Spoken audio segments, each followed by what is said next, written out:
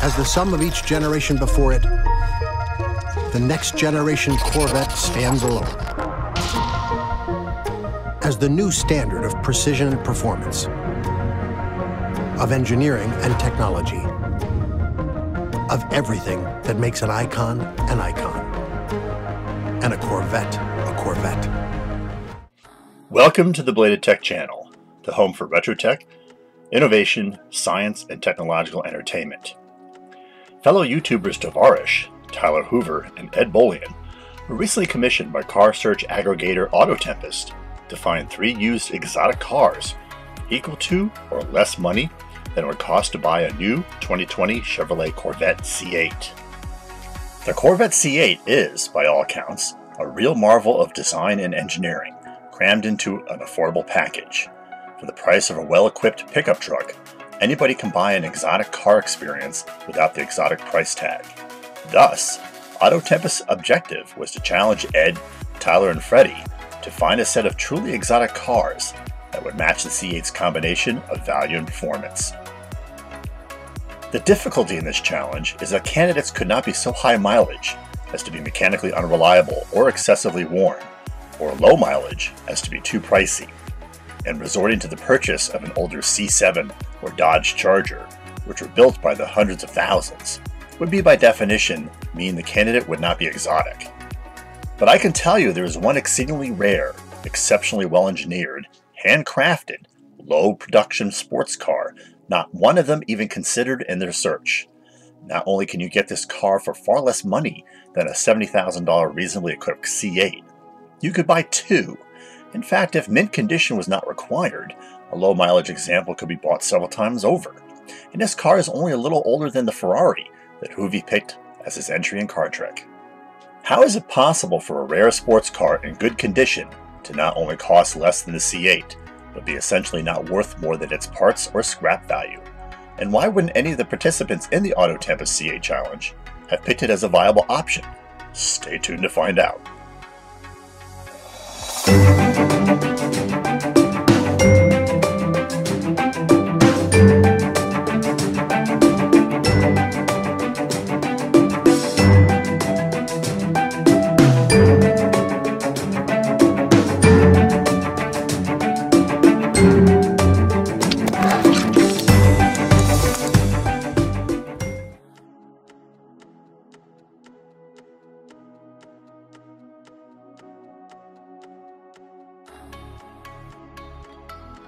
Between 1973 and 1985, Detroit's Big Three, General Motors, Chrysler, and Ford, designed and manufactured some of the crappiest cars in the history of the automobile industry.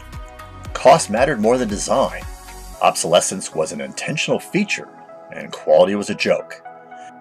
This situation was aptly assessed by Jeremy Clarkson in the popular British TV show Top Gear, a link to which is provided below. Early signs this was about to change arrived with the appearance of the Pontiac Fiero in 1984. The Fiero was a mid-engine sports coupe that was dramatically different than any other domestic model at that time, and had more in common with Italian and German sports cars, at least from an outward appearance. We covered the Fiero in episode 16, a link to which can be found below. In 1985, Ford introduced the Taurus, arguably the design that pushed Detroit to shake free of its 1970s design doldrums and start making interesting and reliable cars again. Ford followed the success of the Taurus with other innovative designs for all 3 of its nameplates, and Chrysler finally followed suit several years later by ditching the K-car platform and developing its cab Ford LH platform. General Motors, which suddenly found itself under assault from Ford and Chrysler on one side and Japanese car makers on the other, struggled to adapt. Despite its novelty in the GM lineup, the Fiero only sold more than 50,000 units in a single year once, leading to its cancellation in 1989. And the Fiero was never intended to be a performance sports car. GM had the Chevy Corvette after all. But GM's luxury nameplates Buick and Cadillac, themselves losing sales to BMW and Mercedes-Benz, in addition to their problems with Ford, Chrysler, Toyota, and Nissan, wanted their own performance coupe. Cadillac got its wish in the form of a Pininfarina built body laid over a V variant of the E platform. That car became the Elante, a sports coupe that ultimately managed just a bare fraction of the Fiero's sales, despite being sold for 2 years longer. Even worse, the Elante couldn't even come close to the sales numbers of the car it was really meant to compete with, the Mercedes-Benz 560 SL, despite having a somewhat cheaper sticker and a significantly newer design.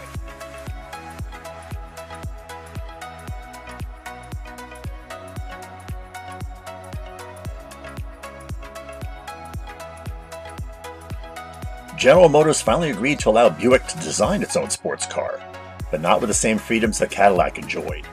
While Cadillac built its Elante bodies in an Italian factory and shipped them to Michigan in specially modified Boeing 747s, Buick engineers had to save money on tooling and manufacturing by refurbishing an abandoned factory in Detroit. While Cadillac got to design its own unique chassis, Buick was forced to use the same ancient E platform that most of the company's staid sedans were using. While Cadillac designed a completely new interior for the Elante, Buick was ordered to use the Buick Riviera's interior. In fact, the new Buick sports car also shared much of its mechanical package with the 1986-1987 Buick Riviera. Despite its smaller size and the use of injection molded plastic for the front fenders, the new car was not significantly lighter than the Riviera, tipping the scales at little under 3,400 pounds. Suspension was largely identical, with struts at all four wheels and a transverse leaf spring in the rear. Also used was the Riviera's venerable 231 cubic inch V6 linked to a 4-speed automatic transmission. The V6 made 165 horsepower, which was just enough to push the Riviera and its sportier sibling from 0 to 60 miles per hour in a bit under 10 seconds. The top speed was electronically limited to 122 miles per hour. Buick called its new sports car the Reatta, and it was to be the last significant design by the division's engineers, which were moved out of Buick shortly thereafter. Most insiders in General Motors thought that Buick would never get approval to go into production with the Reatta. Even after Buick got the green light from top management, executives at Cadillac, Pontiac, and Chevrolet noted privately that there wasn't any available production capacity to build the new model. But Buick solved this problem too, going into limited production at the discarded factory it had used to build the prototypes. There was a brief flurry of public interest when the Reatta went on sale in January of 1988, but total sales for the first shortened model year were not impressive. The tally was only 4,700, well short of Buick's original target. The Reatta's first full model year in 1989 was much better.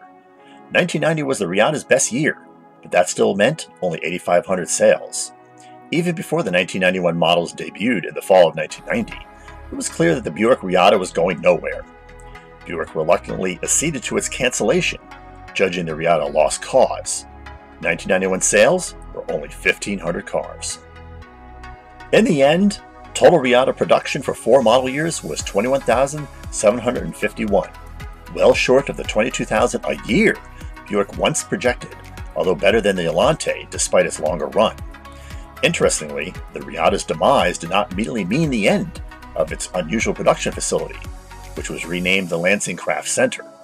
The Craft Center would be eventually tasked to build the General Motors' first modern electric car, the GM EV1.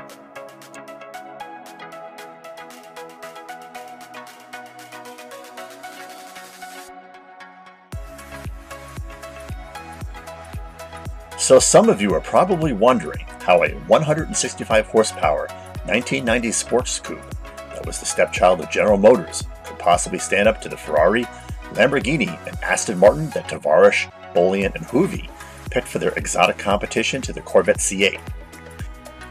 And for those of you who are so wondering, our guess is that you have never even seen a Buick Reatta, never mind ever heard of one, because the fact is, the Reatta is a beautiful sports car, worthy of the moniker exotic in just about every way. The Reatta's design has simple, clean lines, a subtly rounded profile featuring a slightly pointed nose with hidden headlamps, a grille tucked under the front bumper, and a short tucked-in tail. It was not unlike an American Jaguar XKE from the 1960s. Today, it looks, if not contemporary, then at least timeless. The Reatta's design is so clever that its structural kinship to the contemporary Riviera is not readily apparent. The only indication of its E-body heritage is the pronounced front overhang. The Reatta is actually 7 inches longer than a C4 Corvette. The Buick Reatta's full-width light panel taillights were inspired by the rear treatment of the contemporary Porsche 911. Requiring 14 light bulbs, they were nearly rejected on cost grounds. Keeping the Reatta's price within reason was a major challenge for Buick. Significantly more costly was the late model convertible option for the Reatta, an option that increased the car's sticker to $35,000, an eye-popping amount when considering a convertible Chrysler LeBaron was $20,000, but merely modest as compared to a $60,000 560 SL. The Reatta was zippy with the Riviera V6, but not exotic. If this was bothersome, Buick offered in the last model years a turbo option that boosted the horsepower to 245. There's also a plethora of aftermarket parts to further boost the Buick LM3 or L27 engine. Granted, Tyler's Ferrari 360 has 394 horsepower, Tavarish's Aston Martin has 430 horsepower, and Bolian's Lamborghini Gallardo has 490 horsepower. But all three could be legitimately taken to the track, where they would fall behind the 495 horsepower Corvette C8. Our final note on Car Trek and the Buick Reatta is that Auto Tempest tilted the contest in favor of vehicle condition and total acquisition cost.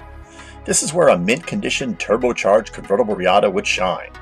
It would be both cheaper than Tyler's Ferrari and look better than Tavarish's Aston Martin. As for Bolian's flood-damaged Gallardo, well, that speaks for itself.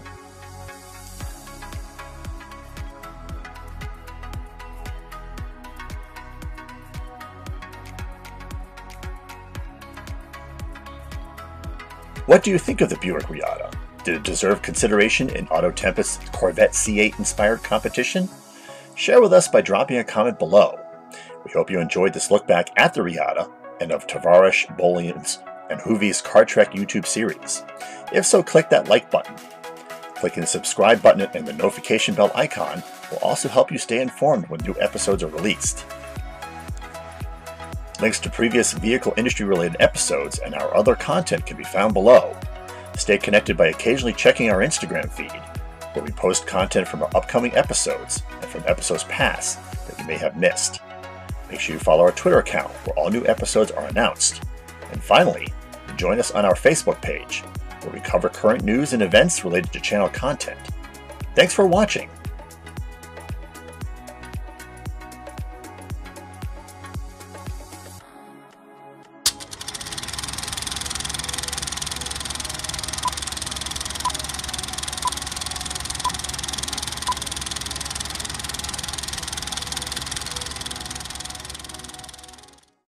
Introducing an automobile that will change the way you think about two-seaters. Reatta by Buick, the premium American two-seater you can be comfortable with. Reatta offers a high level of luxury, sophisticated conveniences, and a remarkable amount of room at a most attractive price. If your aim in life has always been high, drive the premium American two-seater. Reatta by Buick. Go ahead, you deserve it.